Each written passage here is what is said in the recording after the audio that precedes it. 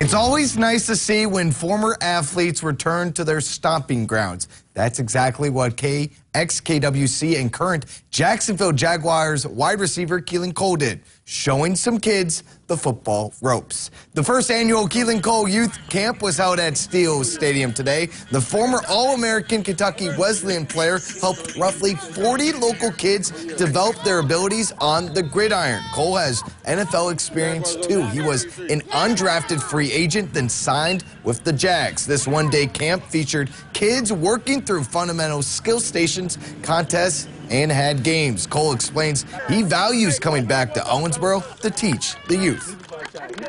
It's good, really, to be out here with the kids more than anything.